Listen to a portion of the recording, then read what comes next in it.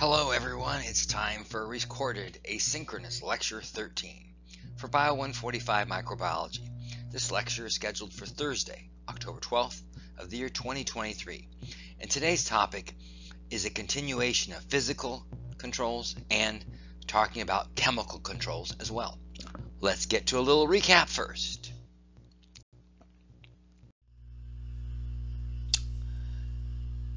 And it's time for a little recap on physical controls.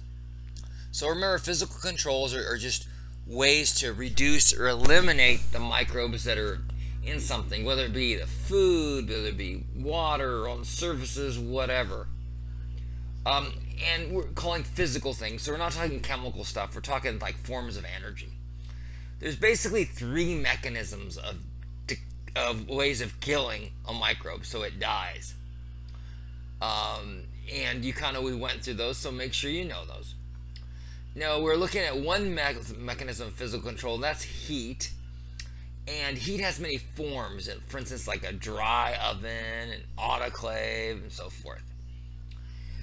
And we were also talking about, we're kind of finishing up with using filtration. And filtration is by excluding microbes. So you have microbes in a liquid or a gas, and you run them through pores, and the size of the pores dictates what can get through, what can remain in the solution. So the microbes are excluded from the solution by the filter, by these pores, because they can't enter the pores. The pores are too small for the microbes, right? And these are good for, what do you use them for? Okay, so here's your little picture. Like I said, they're good like for heat-sensitive fluids, things that have like vitamins, growth factors, often proteins, which if you, for instance, autoclaved them or put them in a dry heat oven, you'd probably denature them. Also, it's good to save time. Running a thing through a filter takes about a minute. Autoclave can take about, between warming it up, actually heat exposure, cooling it down, can take maybe up to an hour. But like I said, everything comes with a cost, and filters are very expensive, even these disposable ones. So you just, as a scientist, you got to think of the benefits of something, but you always got to think of the drawbacks. And unfortunately, money is a drawback you see in almost everything, folks. So that pretty much does the recap. Let's kind of get into some newer stuff, okay?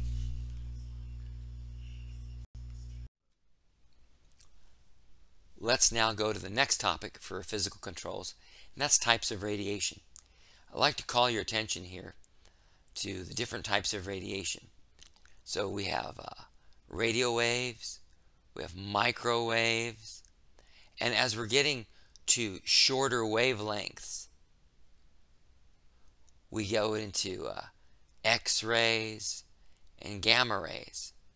And in between the X-rays and infrared or microwaves, there's this UV light. All right. And as you'll notice is once you get to UV, and as the wavelengths get shorter, that's when you get to things that are bactericidal and really microcidal overall. So what you see then, looking at the wavelengths here, as you become shorter wavelengths, actually it gets more destructive. Okay? It gets more microcidal. It has greater potential to kill microbes. So that's when you start seeing UV, and you'll see even X-rays and gamma rays are even more microcidal.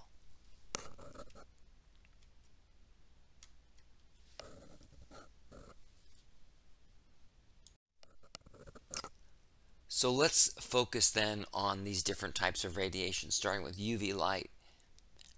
And UV light should be a review of sorts because we've already talked about it as a mutagen.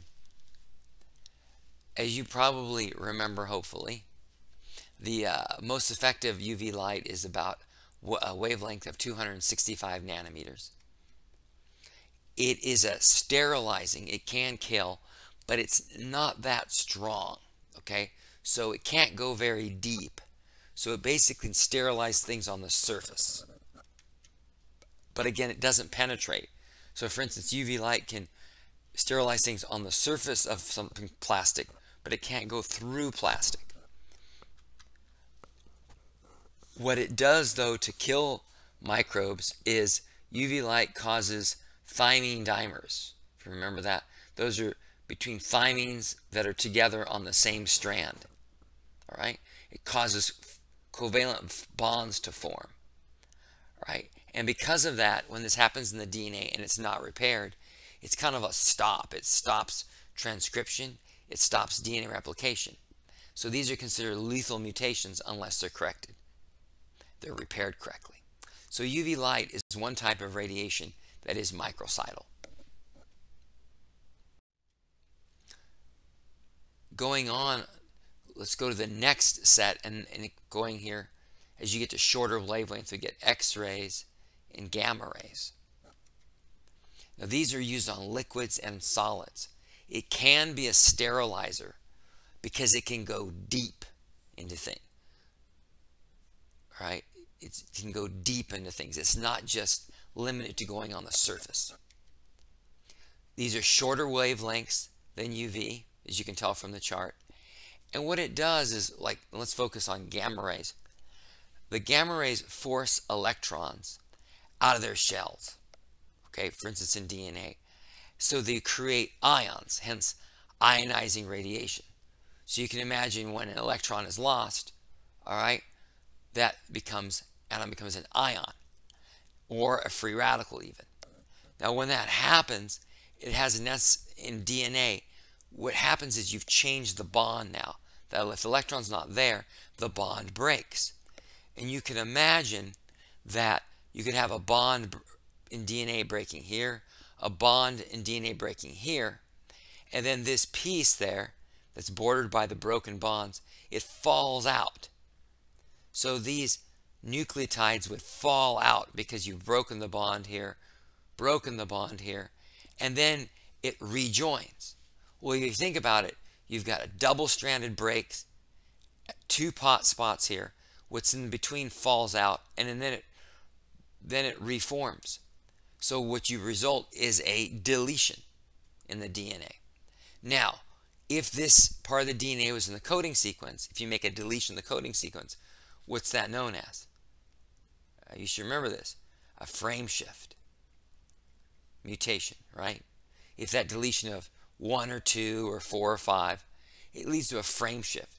And that can really change what amino acids are coded for by the protein, lead to an early stop later. And if that happens in enough proteins, those proteins become non-functional, that is going to kill the microbe. Too many frame shift mutations will kill the microbe. Hence, this is good as a microcidal agent.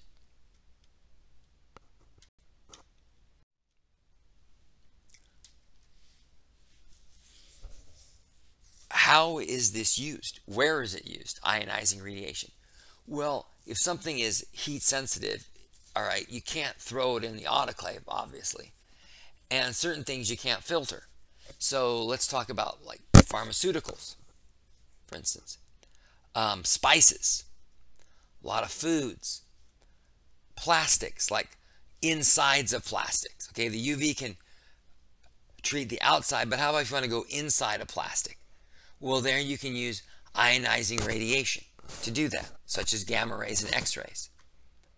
So it's good from killing things from insects all the way bacteria. For instance, in spices are often dried out in the open where there's a lot of things can get to them, like birds, and birds will poop on the spices. All right? And there's bugs get on the spices. Well, what do you do before those spices can be bottled up and sold?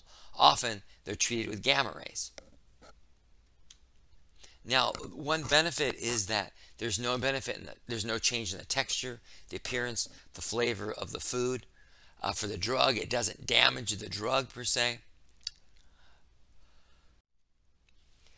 An example of using gamma rays is exposure of food, for instance, to cobalt-60. Cobalt-60 is a source of gamma rays, and the FDA has approved it using for food. It's a safe way to treat food and at least sanitize food and sterilize food.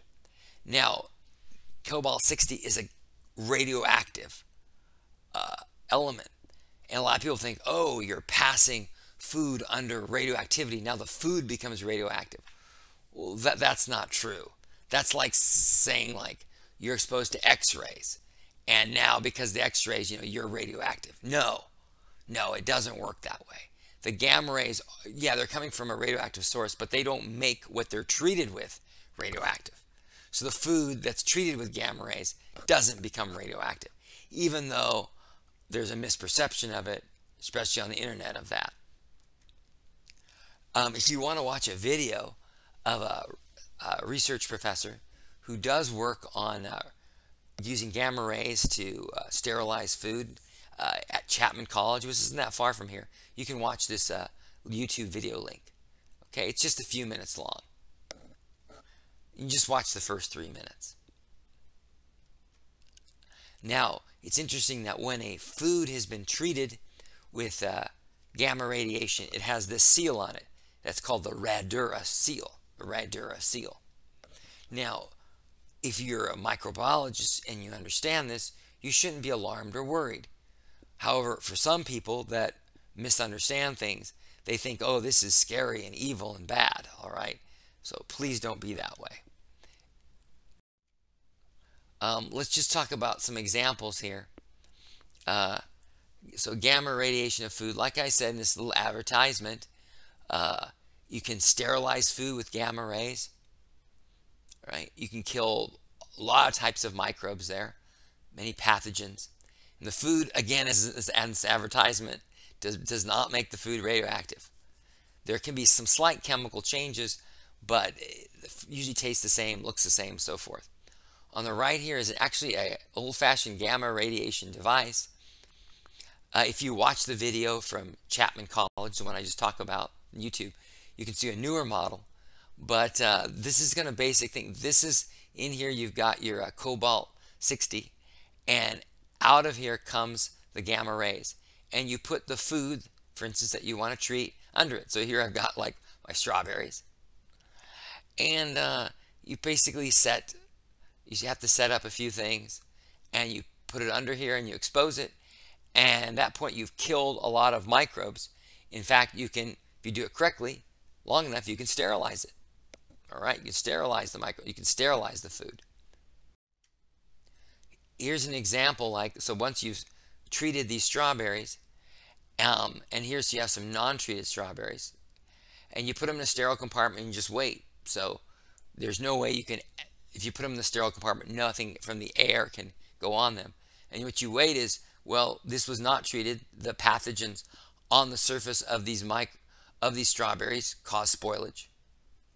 But here, these have been sterilized. You put them in a sterile compartment, and they're going to be good for a long, long, long time because you've basically killed all the microbes on them. So you can see it'll preserve food a long way, a long time. Also, it's used, for instance, for food that's sent out with military people, and like that they have to basically, they pack out their food, they go on some maneuver many, many days. They don't have refrigeration, they don't have a way of cooking it, but the food is irradiated for them, and it's used a lot in the military to preserve food. Again, there's the Radura seal. All right, let's go one last point, one last physical control, and that's microwaves. And the key thing to think about is microwaves. Again, these are, if you go back to the chart, these have a longer wavelength, remember? There's a longer wavelength if you go back, meaning it's not as destructive, it's not as microcidal. So microwaves come out of your microwave, they hit the food, and the microwaves literally make food molecules vibrate. So here's a food molecule, you can imagine. Here's a food molecule. They've absorbed the microwave and they vibrate. They start vibrating and they start rubbing against each other. So you can imagine between these two people, as they rub against each other, there'd be a lot of friction. And that friction, as they're rubbing against each other, leads to heat. That's how microwaves work, kind of. It's very quick and popular, microwave food. Really quick way to warm it up. And, the vibration, friction, causes them to heat up. All right? It's mainly the water and the fat in the food. That is what basically absorbs the microwaves and vibrate. Now, however, this is really not a very good antimicrobial agent. If you have food, you heat it in the microwave for, 30, 40 seconds, the food becomes hot. But number one,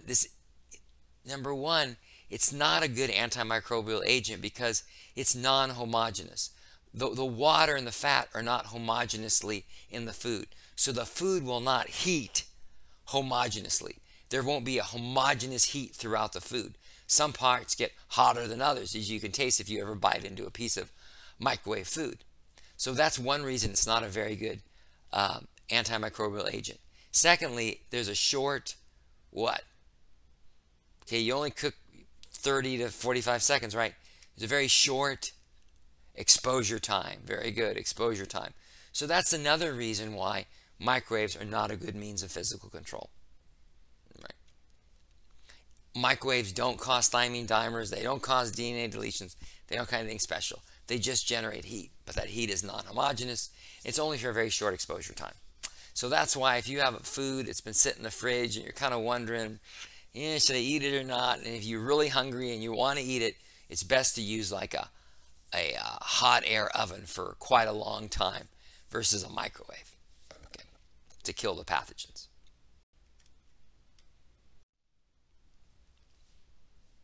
Well, that does it for examples of physical controls. Let's now go to chemical controls of microbes. So in this case, we're thinking of things like liquids and gases, chemicals. Now, they're very important. Okay, let me just give you a couple examples. All right, there was a story a few years ago where there was a salon, a spa in Los Gatos, where they did a lot of pedicures. So when working on feet, usually people would come in and they'd put their feet in like these metal basins. It's shown behind here. And people who worked there were supposed to sanitize these basins after each customer used them. All right. Unfortunately, they didn't follow the procedure at this very one posh, really fancy pedicure spa. And so it wasn't properly sanitized. And so somebody brought in a pathogenic agent on their feet. They had a foot disease. It wasn't noticed. It basically was transferred to these bowls, these dishes, whatever. And it became a fomite. Wasn't properly sanitized. So the next person and the next person and the next person that used these basins, these bowls, got that disease. All right. And basically caused an outbreak of it's a mycobacterial based disease. And mycobacterial can lead to really bad skin infections, purpley, ugly, painful. And they're really hard to get rid of. And they need to be treated with antibiotics for months at a time. So you had this outbreak of this foot disease that could have easily been prevented if the chemical controls were used properly to sanitize the basins and the bowls and stuff like that. Secondly, when we are here in person, you can go to the Bond Fitness Center and you'll see that there are chemical disinfectants out, and you're asked to disinfect the weight equipment after you sat on it. Well, why is that important? Because a lot of people do have skin diseases. They have pathogens on their skin. They transfer it to weight benches. Those become like fomites. And if you don't clean it and kill it and sanitize it, then the pathogen can be basically go past from the fomite to the next person's skin, and the next person can come down with that disease. So it's really important to use chemical controls when they're available. All right? Please do that. If you have, number one, you don't want to give your disease to somebody else. And secondly, you don't want other people to give their skin disease to you. Now, I want to make something clear here. These chemical control agents are non-selective in toxicity, meaning that at a high enough percentage or level, they will hurt the pathogen as well as your cells as well. So you just got to realize they're non-selective in toxicity. If they're going to be used on a living tissue, such as if they're an antiseptic, you got to make sure you're using at the right percentage so they don't hurt your cells, but they can still hurt any potential pathogen, microbe. So a little bit of terminology. Number one, chemical control agents can be microcidal or microstatic. Okay, they can be an antiseptic, i.e. put on living tissue like skin, or a disinfectant, meaning they can put on non-living things. They're rarely sterilizers. I think we're going to talk about only one chemical control that is a reliable sterilizer. The others you can't trust. The classification, for instance, antiseptic versus disinfectant, I kind of alluded to this in the last slide, depends on the percentage in solution. For instance, chlorine at a low percent can be used as an antiseptic, but as a high percent, like you'd find in your bottle of laundry bleach, you could never put that on your skin. So at a high percent, it's a disinfectant. But the same chemical, therefore, depending on the percent, can be an antiseptic or a disinfectant. Now let's look at some different chemical classes that are used for antimicrobial purposes. The first group are the phenolic compounds, and really phenols were the first well understood and used antimicrobial chemical agents if you go back in history. So like I said, phenols and bisphenols are not sterilizers in general, okay? Their mechanism of action is the following. It's threefold. Number one, they cause death by denaturing proteins, especially in the plasma membranes. So when you look at a phenol or a bisphenol, this is a bisphenol. So here's one phenol aromatic ring with an O coming off of it. Okay, this is a bisphenol because it's got two of these aromatic rings and with the oxygen coming off of it. Okay, here and here. All right, that's a bisphenol. Just if this was by itself, it'd be just a phenol. I'll show you some pictures in a second. They're nice and planar. They like to slide in to membranes. You can imagine membranes has a lot of places where things can slide in. Flat planar things can slide in. So number one, these are very good at denaturing proteins in membranes. Number two, they're also good at disrupting membranes. You can imagine them going between two phospholipids in a membrane. And number three, they don't kill, but they can basically remove things. All right, they're good for degerming, meaning these phenolic compounds are slippery. All right, they're kind of feel almost, if they're on your skin, they almost feel like soapy. And what they'll do is they'll reduce surface tension between the microbe and the surface they're on, like the microbe and the skin, for instance. All right, and they loosen the bacteria from the tissue, and so we refer to that as degerming. So it's not death, but it makes things slippery so they can be removed easily. Okay. Some examples is triclosan, which is shown right here. All right. Triclosan, which is shown right here. This is a bisphenol. It's got two aromatic rings, and it's a very broad spectrum, like antimicrobial. I'll explain what broad spectrum later is.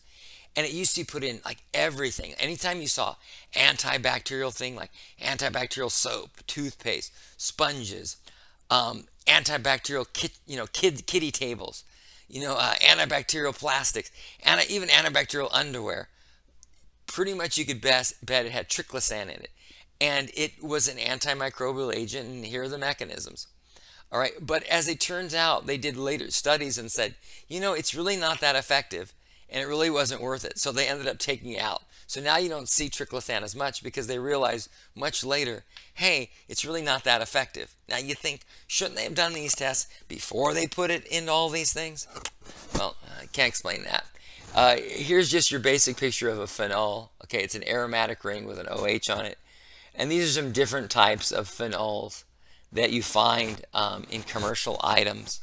One thing you might use is if you have a sore throat, you can buy Sucrets. There's these lozenges, and they have antimicrobial, plus they kind of deaden the pain a little bit. Okay, it doesn't hurt as much.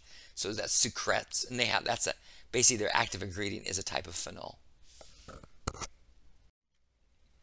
The second group are the halogens. And halogens are elements, they have 7 electrons in the outer shell, and they need 1 more electron to complete the shell. So they really want to get that 8th one. And in order to do that, they'll steal. They will oxidize, meaning they'll steal an electron from a donor. All right? An example are chlorine, iodine. Those are halogen. They are oxidizers.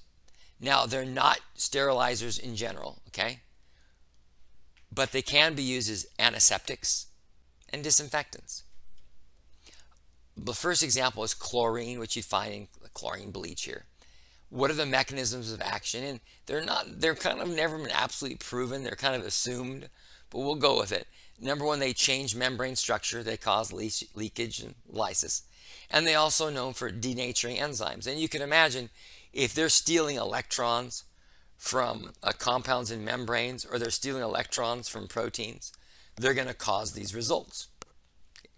The problem with something like chlorine is it's very reactive. So reactive that it's not stable.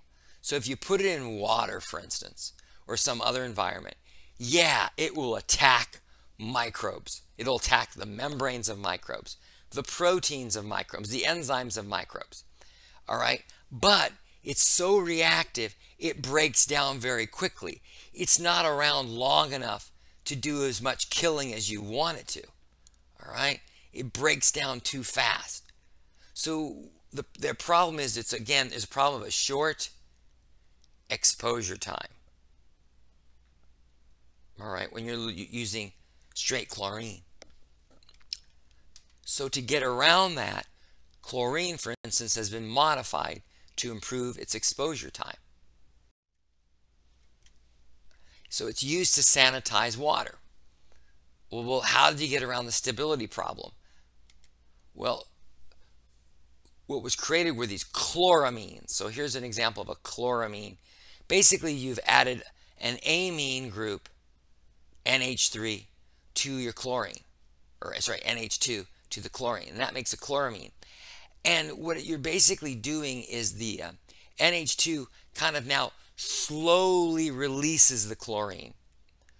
So it's less reactive, but it will have a longer time, a longer exposure time. It'll last longer. It'll kill more things before it's broken down. So it's a much more effective antimicrobial agent. So if you add chlorine to water, yeah, it might kill 20 things per second, but it only lasts a few seconds. Versus if you add chloramine, it might kill only 10 things per second, but it'll last several minutes.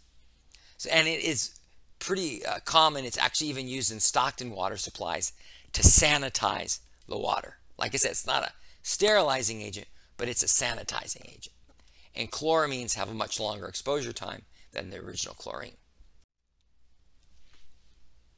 Another type of halogen is iodine. Right? Iodine is often found in iodophores. So an iodophore, and that's like betadine, okay? And you might, if you've ever had a bad cut or you've gone in for some type of surgery, they'll often treat your skin with this orangey brown solution called betadine. Betadine is an iodophore. It has iodine and it has in organic complexes. So iodine, think of iodine, like here, within an organic complex, something with carbons, all right? And why is it like that is because, again, iodine by itself is too reactive. But if you complex it with something organic, that organic thing, again, releases the halogen, in this case iodine, slowly. So it makes the iodine have a longer exposure time. All right. Now, what is that organic thing? Well, that organic component sometimes are detergents. And detergents are used because not only do they increase the exposure time, but detergent by itself will kind of act like a de-germing agent. It'll loosen the organisms from the surface. So it de-germs. So in an iodophore like betadine, which is common antiseptic used on the skin, not only do you have the mechanism of action that it's oxidizing, attacks membranes, disrupts membranes, attacks proteins, denatures proteins, but also it helps loosen up, de-germ the microbes so they can be easily removed from the surface of the skin. So you get a lot of bang for the buck. Let's now go to heavy metals. It's the next group. Heavy metals are like mercury, copper, silver, selenium, zinc. All right.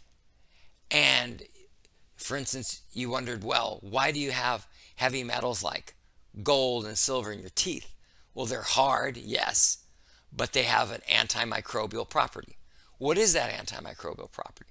Well, the heavy metals, they react with thiol groups, so that's some thiol groups or SH groups. And when these are in proteins, they cause the proteins to denature.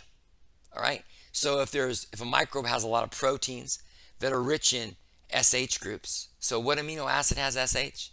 Remember? In the side chain, yeah, cysteines. All right? It attacks the cysteines. So therefore, those proteins are inactivated or they're denatured. So that microbe now has a lot of proteins who are deactivated, denatured, all right, by the heavy metal, and then they die. All right. Now again, these are not sterilizers generally. Another example is Selsum Blue. It's an anti-dandruff shampoo, little cocktail here. It's an anti-dandruff shampoo. And a lot of people think, well, dandruff is caused by having too dry of a scalp. Well, it can also be caused by certain pathogenic microbes, actually molds that get in the scalp. So to kill the molds, you give them Selsum Blue, and Selsum Blue is rich in selenium, which is a heavy metal. And if you understand that selenium is going to attack the cysteines and the proteins of the pathogen, the molds, kill them, and hopefully it'll clear up your dandruff. So that's why Selsum Blue is used for dandruff. All right, because it's going to kill what can cause the agent. It can kill the mold. Now that's not all. So we talked about silver and fillings. We'll talk about that. But also you can find silver even in what? To stop odors. Well, the answer is clothing. So let me read this. This is an actual article from 2005. It came from the Stockton Record. And I kept it. And I wondered, is anything ever going to come of this? And it did. So the article starts with, imagine having a shirt that you can wear several days in a row for serious hiking during a camping trip. And you never have to wash it. And you won't even drive away your companions or every living, breathing being for 20 feet. You wear this shirt days on end after sweating into it profusely, and it does not smell.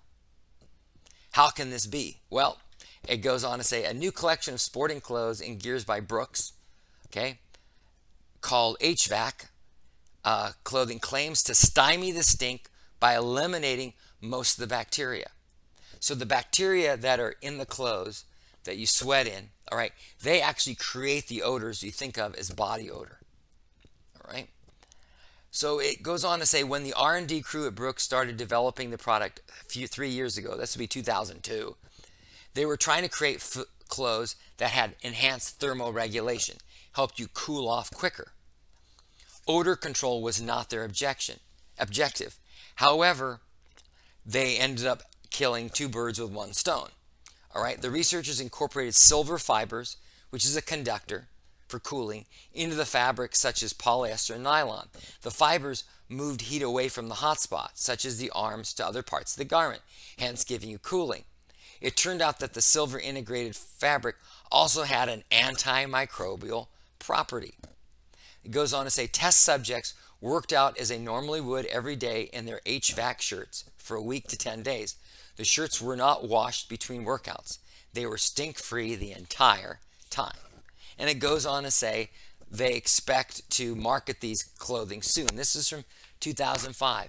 And now you can actually find these clothes on the market. Now they're kind of pricey, but yeah, you can wear them several days in a row and they pretty much don't smell.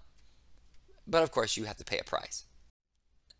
Where else would you find it? So like I said, here's some the sporting clothes that have the silver in them. But where else do you find heavy metals? So you think, well, copper and door handles. Well, why is that good? Okay, well, copper's pretty, but also copper's a heavy metal. And remember, it can often be a fomite. So the copper helps kill the microbes. So on these frequently touched surfaces, like it says here, so it's not as bad as a fomite. You ever think about it? Food utensils also have heavy metals in them. Again, antimicrobial. The lining of this incubator. some mouthwashes. Okay, again, microbes create odors in the mouth. You can kill them with the heavy metals that are in some mouthwashes. Now, a little is good, but too much is bad. So this person is suffering from agera. Look at their skin tone. It's kind of silvery, isn't it? Well, basically, this person consumed too much silver. It accumulated in the body, and it's irreversible. And now they have this hue to their body because of their silver consumption. It was interesting, a little cocktail. There was a person who ran for a lieutenant governor in Montana several years ago, and his platform was basically getting people to consume more and more silver, because he was like, silver has all these great properties. And if you looked at the person, a picture of him, his skin tone was not this bad, but it was kind of bluish gray like silver. It's pretty interesting, you know. Let's go on to another type of heavy metal. Some application is copper. Now, copper again is bactericidal, and brass, which is made with copper, is often used in buckets in India to collect water. And so the people basically would have this practice where they'd collect water from a river, and often the river water was fecally contaminated because of poor sanitation. But they would take the water, put it in their fecal contaminated water, and they wouldn't touch it for 2 days. And then after that, they would drink the water, and they wouldn't get sick. And at first, scientists thought, oh, this is nuts. What's going on here? That can't be. So I did the study with the buckets, and they found out, oh yeah, that the copper, antimicrobial, attacking cysteines, actually killed a lot of the bacteria in the fecally contaminated water and made the water safe. So there was something to storing the water for 48 hours in copper buckets. Now, copper sulfate is another thing. It's found, for instance, in your swimming pool. Your swimming pool has that bluish hue because of copper sulfate. It's to keep down the growth of bacteria and other microbes in the water. And also around here, where it's a big grape growing region, copper sulfate is used as a fungicide, all right, to fight off molds that could really harm the grapes and hurt production and even kill the grapes. Now, how that was discovered, that copper sulfate was a very effective fungicide for grapes, is quite a story. And I promise to share that when we have the synchronous version of this, okay? It's a pretty good skit. I think it's worth listening to or coming to, okay? And you'll find out about it if you come. Hopefully you come. And by the way, this is a grape that's suffering from downy mildew. You can see this yellowish patch. All right, this is what it's about. Our next group of chemical control agents are alcohols. And as you might have remembered from a few lectures ago, that the majority of alcohols that are produced in the world are not for consumption, alcoholic beverages. They have commercial and other uses, like a lubricant, a solvent, and for instance, an antiseptic or a disinfectant. So how do alcohols are used to kill microbes, for instance, as antiseptics and disinfectants? Well, they work by two mechanisms, denaturing proteins, disrupting membrane lipids. So there's two ways to kill, right? Let me focus though on how the denaturing of protein is done.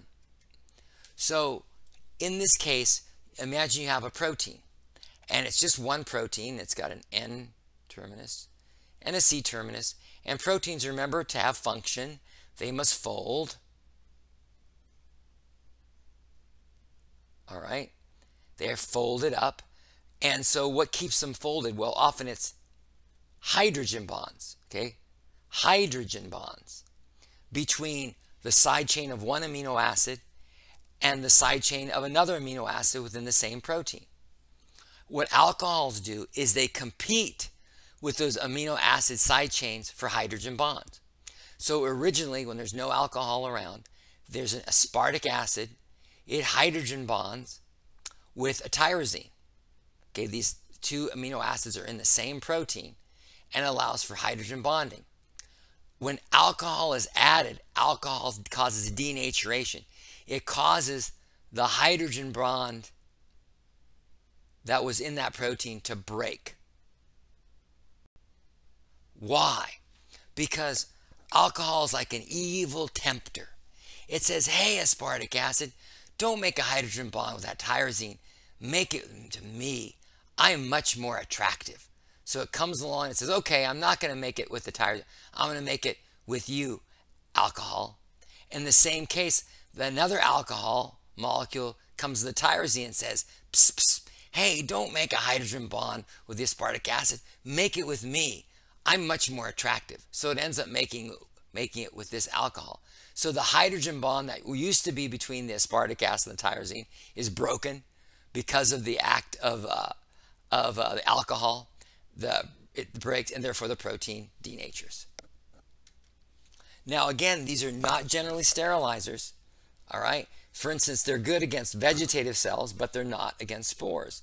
So that's why I say in lab, you can take a spreader, you can soak it in alcohol, and that'll kill a lot of vegetative cells, but it won't kill the spores. Remember, you have to use a flame to actually burn off and kill the spores. That's why you flame things.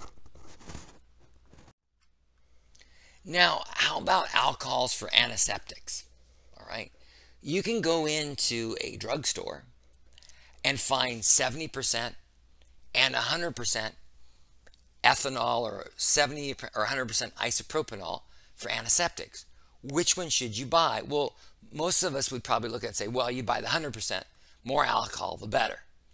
Well, actually, no. It's actually the 70% is the better antiseptic. Okay? Why? Well, the other 30% and the 70% is water. Okay? And the water prevents what of alcohol, which leads to a longer what? So this is a theme we've heard a lot today. Well, water prevents the evaporation of the alcohol. And so the alcohol doesn't evaporate, it sticks around longer, so it gives you a longer exposure time. So that's why you should use 70% isopropanol, not 100%, if you want to have an effective antiseptic on your skin. Right? Water also allows for better penetration of the microbe cells. All right, when the water's there, the alcohol can get into the microbe and actually denature proteins inside. So that's another reason for having the water there. Now you might say, well, hold it. I mean, that's fine and all, but man, why is it so painful? Is it because you're actually denaturing the proteins in your cells? Is that why it's painful? And the answer is no. Actually, alcohols like ethanol, for instance, they bind what's called the vanilloid receptors in your skin. And these vanilloid receptors are usually turned on by heat. And so you get your hand too close to a flame, it stimulates the vanilloid receptor. It sends a signal to the brain which says, oh, burning. You're thinking you're burning. Get away from that. But in the same way, alcohol, which isn't heat, but alcohol can activate that vanilloid receptor, send the signal to the brain, and you perceive that as burning. So that's why alcohol seems to burn, but there is no heat, but it does seem to burn when it's put on your skin. Okay? So that kind of sometimes limits its use because people don't like that burning sensation. All right? However, alcohol is really, really useful. Like I said, it's often combined with other antimicrobial agents. So instead of using water, they'll dissolve the agent in alcohol if it dissolves in there. So that's called a tincture. A tincture is where you have another microbial agent in an alcohol. For instance, you could have a tincture of iodine. We talked about iodine as a halogen, but don't put it in water, put it in alcohol. Tincture of mercury, heavy metal. Tincture of silver, which uses an antiseptic also. You get the idea. Well, why do you do that? Because that way you get a two-fisted attack. All right, you get the best of both worlds. All right, so you think of a tincture of silver. All right, well, from the alcohol, you're going to damage membranes, and you're going to denature proteins in general by that breaking the hydrogen bonds. All right, and then the silver will allow you to inactivate the cysteines, which will help you further to inactivate and denature the proteins. So now you got a double-fisted thing. You've got the effects of the alcohol in this fist. You got the effects of the silver in this fist. All right. So that's why tinctures are pretty common as antiseptics and disinfectants too. Our next group is the cationic detergents. All right. And why don't we take a break at this point, and we will start part 2 at cationic detergents.